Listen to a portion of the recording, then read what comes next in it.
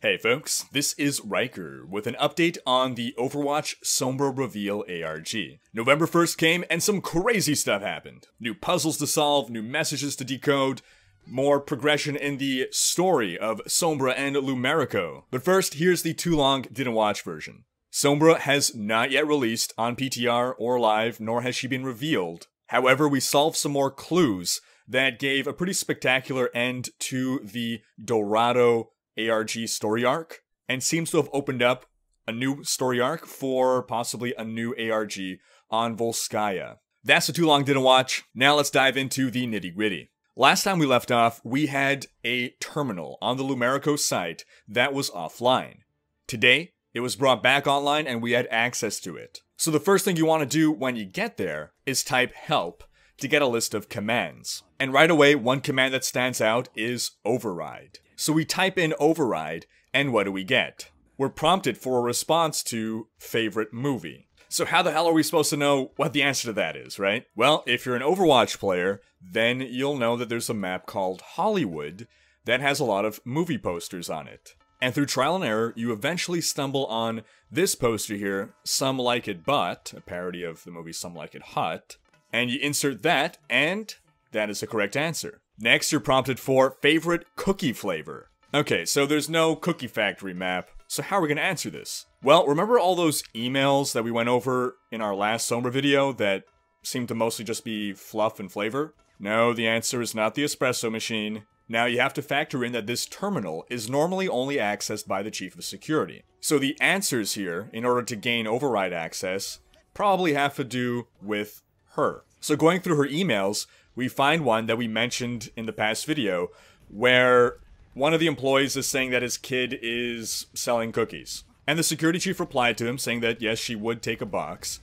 And what she said exactly was, Yo me llevo una caja de las nuevas sabor delicias. The start of that sentence, yo me llevo, means I will take. Una caja means a box. De las means of the. And then we're left with the name of the type of cookie that she likes. So we insert that, Nuevas Sabor Delicias. Next, we're prompted for a secret. Now this one stumped the game detectives for a while. And to find the answer to this, we actually had to dig a little deeper within the terminal itself. So looking at those commands again, about is one of the commands that you can enter. Just output some information about the terminal. And another command is grep. Now grep or grep was initially designed as a command line for Unix systems.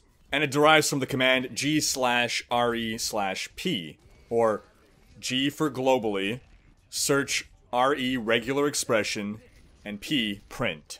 And as the explanation here says, grep lets you search a certain output by a certain string. In other words, you can search something for something. It's basically Control F. Now it turns out there was actually a clue in one of the emails we got, or I should say another clue, aside from the cookie one. This was a more recent email, and it seems like it was corrupted.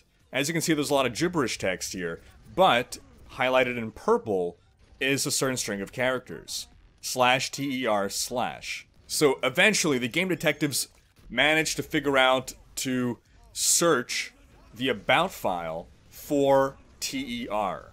And the command to do that would be about pipe grep ter. And when you do that, you get this as a result. In other words, you get output all the lines that have ter in them. In this case, it's always for terminal. But when you search it this way, you get some more purple highlighted text. Open anything 1.1.0. You try to put that in as a secret, it accepts it and gives you an OK in green. So it seems like now we're in the override command mode. We type help again to see if we've unlocked any additional commands, and in fact we have. We've unlocked the command ls, which will give us a list of files on the server. We've unlocked cat, which allows us to read a file. And we've unlocked exec, which allows us to run a file.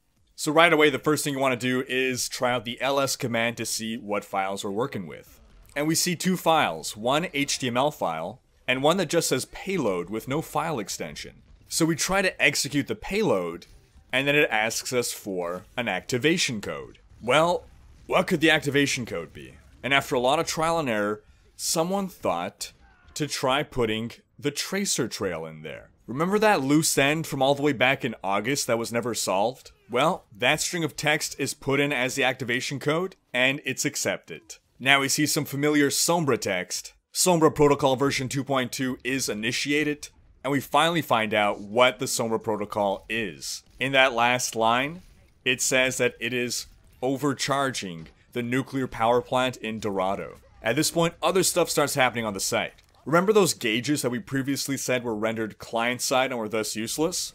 Well, at the start of all this today, they were all set to 0. The energy levels were all set to 0, presumably because of the power failure of the power plant. Now that we activated Sombra Protocol, those gauges start climbing, the energy levels start climbing, and we're now in the midst of yet another count-up. Except this one seemed like it would only last maybe an hour or two. Also at the top right, previously in the day, we had the Sombra skull followed by a 0, but that number started to count up. Now what happens when you overcharge a nuclear power plant? A nuclear meltdown.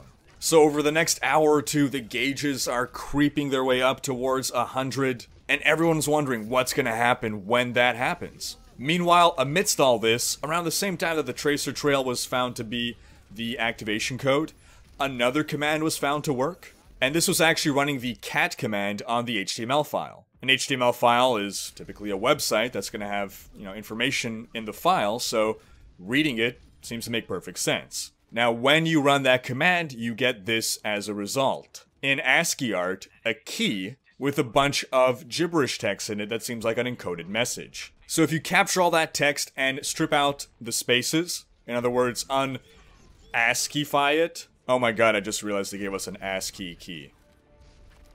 So when you strip out all the spacing, you realize that this is a pattern that repeats itself, and this is the message, without all the additional repetitions. A string of text that, if you look at it, seems like it could just be another letter substitution cipher. A previous clue, which we covered in a previous video, was solved with one of these simple substitution ciphers. It was specifically a Caesar cipher, or possibly also called a rotational cipher. Regardless, Caesar cipher is probably the more common name, and basically, let's say in a Caesar cipher where you shift letters over by 2, it could be whatever number you want it to be, A would become C, B would become D, etc., etc. Every letter is shifted 2 places to the right, or left, whatever direction you choose.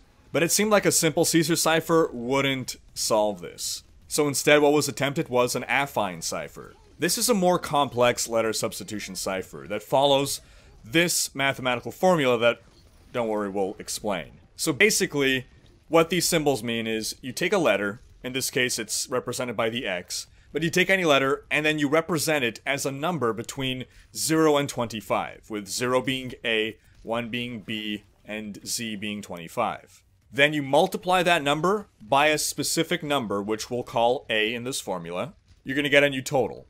You take that total and you add another specific number to it. We'll call that number B. Then with that new total, you keep subtracting the number 26. That's what mod 26 means. You keep subtracting the number 26 until you arrive at a number that is equal to or less than 25. So a number between 0 and 25. 26 in this case is chosen because there are 26 letters in the English alphabet.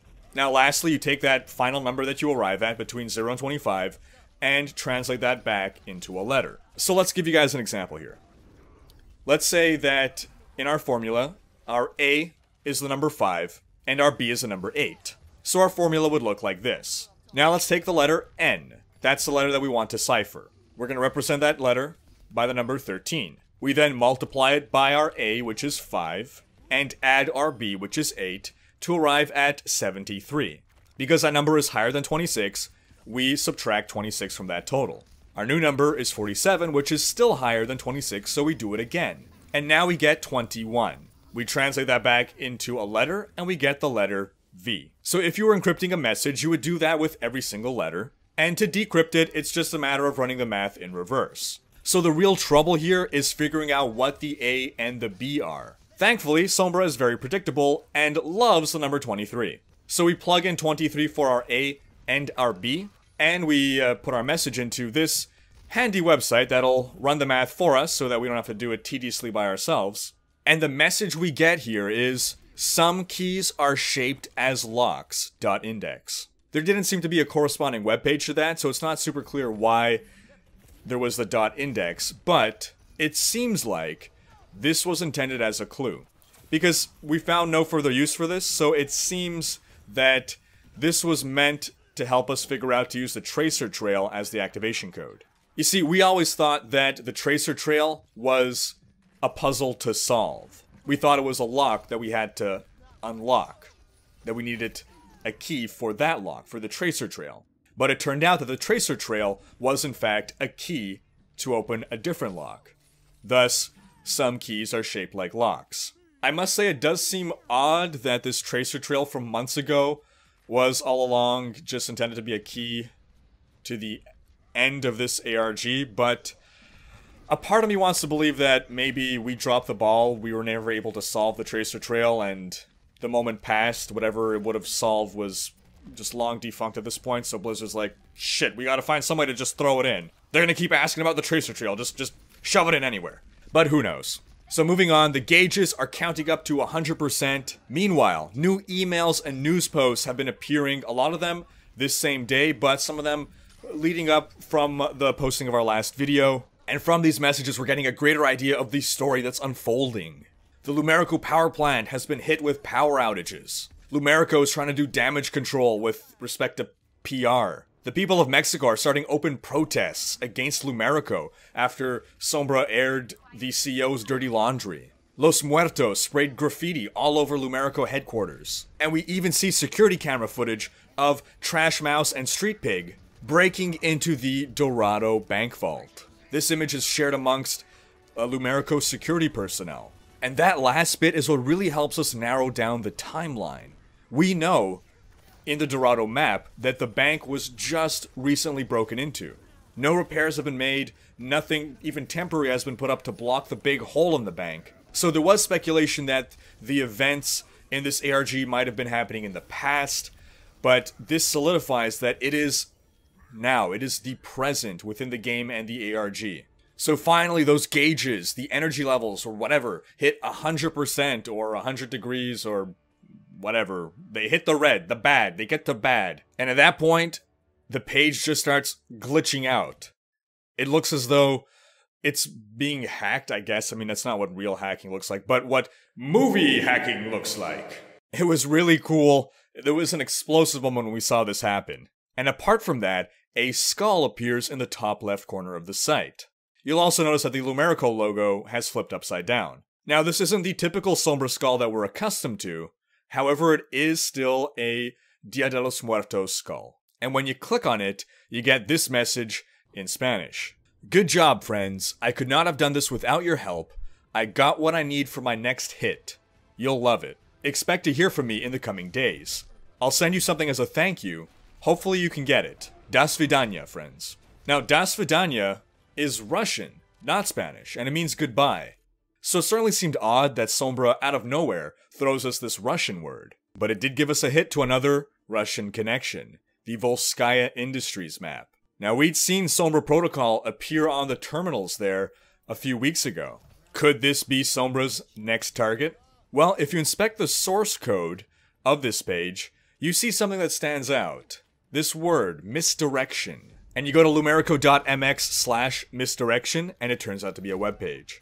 Sombra's familiar style here, and what it says is, diverting data from the Lumerico ziggurat to the objective. Cracking the objective's password. Access granted to the directory of volskayaindustries.com. And she signs off with a boop and a winky face, because apparently now she's both Bastion and Diva combined. Or would that be Lucio? Beep boop. So we go to volskayaindustries.com, and this is what we see. Translated from Russian, it says, exceeding the load on the server.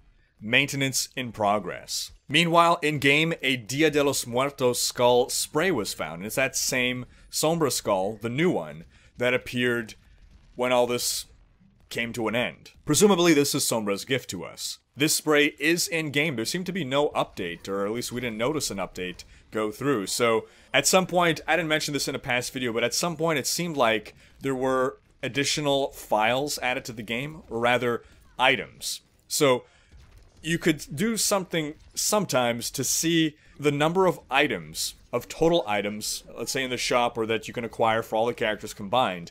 And it seemed that that number increased randomly at some point. So it was speculated that those were all of Sombra's files that have been put into the game, but hidden, and would be made available later. So potentially, this is one of those. And that's where we are, folks. Nothing yet has been found on the Volskaya website. There's no leads, no clues, no puzzles to solve yet. Again, Sombra said, wait a few days. Sounds like Blizzcon to me. And this seems to be the conclusion of the Dorado ARG. In fact, if you go to the Lumerica website, there's a new news post titled, "The King is Dead." And basically, it's inferred from the message here and some other messages that he was kidnapped by Sombra or her goons, Los Muertos, whatever, and that he will apparently be brought to justice. So really, this does seem like the end of this story, and a teaser at a new one to come. The Volskaya arc. And again, if you look at the artwork that was leaked just a day or two ago, it seems to be Sombra standing on one of those giant mecha robots, Gundam suits, whatever, on Volskaya Industries. At this point, it seems unlikely that we'll get another ARG update until BlizzCon, but it does seem like the ARG will continue, which seems odd to some people, because we thought that it would end with Sombra being released. So could this mean that Sombra won't actually be revealed and released at BlizzCon? Possibly, yes, but I'm starting to get the impression that Blizzard enjoys doing these ARGs and may continue them even after Sombra is released. Maybe the ARG will continue to be used to reveal new heroes, or deliver information or story. I certainly hope it keeps going. It's been a lot of fun. Yes, it's been a little rocky here and there, but hopefully Blizzard has learned from this, learned what not to do. But there certainly were some really big wins in this ARG on Blizzard's part, some really exciting moments. And I do look forward to continuing it with Volskaya. Now, I gotta say that I was kind of expecting the Sombra reveal to be saved for BlizzCon, so I'm not completely surprised that this hasn't happened sooner. But I was hoping for maybe at least a better, like a teaser to release today at the end of this chapter of the ARG. Still, though, it's been awesome. It's been exciting, and it's gotten me even more hyped for BlizzCon now. Though, I gotta say, if they don't reveal Sombra at BlizzCon, I'm gonna lose my shit. Like, just start a riot. Just gonna, like, close my eyes and start flailing my arms wildly and windmilling through the crowd and just... Alright, thanks for watching. Special thanks to my Twitch and Patreon supporters for making these videos possible. Now, before I close, I just want to give another big shout out to the Game Detectives community. Just for being awesome at solving all of these puzzles and clues. It's this think tank, this collective hive mind working together, sharing ideas, and it's just incredible what they've done to solve all these clues. I also want to give a special shout out to community members SRax and Nemesis for helping to keep me informed on everything that was going on during this maelstrom of ARG hype. So what do you guys think of all this? Are you happy with the conclusion? Are you disappointed? Check out these other videos. Reminder that I'm going to BlizzCon. Follow me on Twitter to stay up to date on all the big announcements that'll be made at BlizzCon.